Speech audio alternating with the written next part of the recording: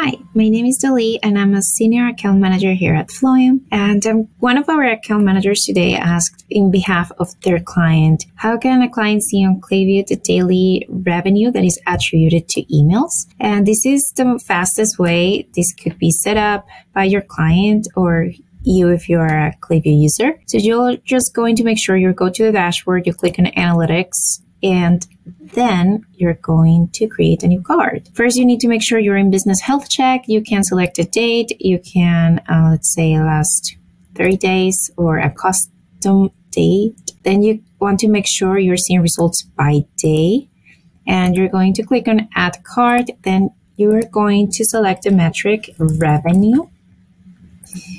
And you're going to group the values by attributed message type.